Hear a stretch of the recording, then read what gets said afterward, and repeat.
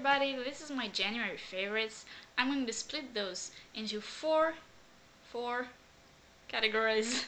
The first one is book, the second one is music, the third one will be movie, and the last one will be whatever else happened in the month. So let's get started. The first one, book. Sometimes a Great Notion by Kesey. I don't know how you pronounce that name. Anyway, I have it in French, so we have Et quelquefois j'ai comme une grande idée.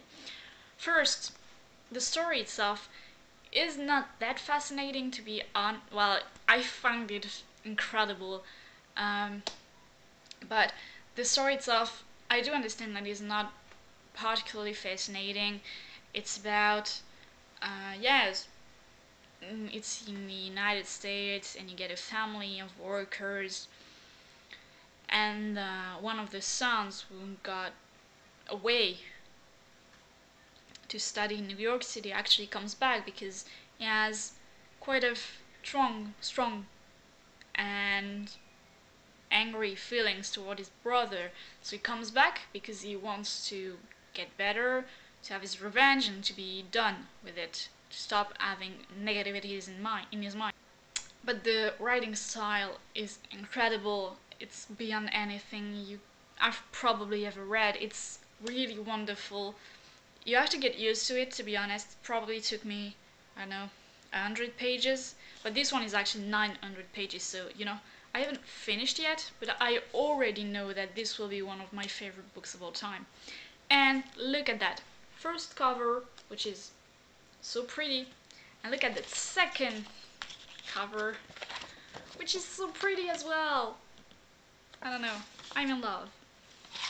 In terms of music, my favorite one is actually not a discovery, but it's an artist that I used to know. Well, I still do know, but I used to really listen to when I was younger, and I grew tired of it for some reason, and I actually listened to him again this week, and it's been a wonderful week. His name is Gnecco. He played in a band called Hours, and is just an incredible performer. He has a unique voice. So I don't know, maybe listen to I Heard You Singing, which is a favorite of mine, or Crying, or I don't know, there are a lot of his songs and his covers that are just beyond anything. I really love it. Stop thinking it's okay.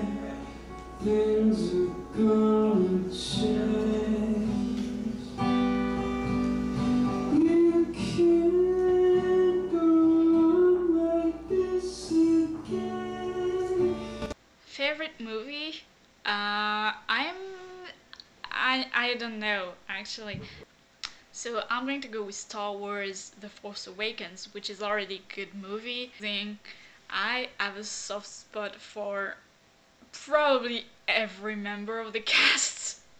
I love Daisy Ridley, I love John Boyega, I love Oscar Isaac, I love Adam Driver, I love Harrison Ford, I love Carrie Fisher, I love Lupita Nyong'o, I love everyone. I just love everyone in this movie, so yeah, it's good. But it's a good action movie, but it didn't change my whole life, so I'm a bit disappointed in myself in terms of movies this month. And for the last category, I actually have two things. So the first one is starting my bullet journal. I just, new year, new me. I started a bullet journal, and it's actually a really good thing. And the last favorite of mine is actually a bit weird, probably, but I watched the European Championship of Ice Dance out this year, and I fell in love with the French program. So I'm just going to put a link to the video because it's just so beautiful. It's really well done. I think they got the first place for that, so it's not just patriotic instincts saying I'm French, so I'm loving the French ones. They were really beautiful, and they did the choreography on To Build a Home by the Cinematic Orchestra, and it's one of my favorite songs of all time as well, so I really got my heart pumping for them. So yeah, I hope you like my favorites. Please feel free to share yours with me, because I would love to first watch a lot of better movies than I've done this month. And yeah, please, bye.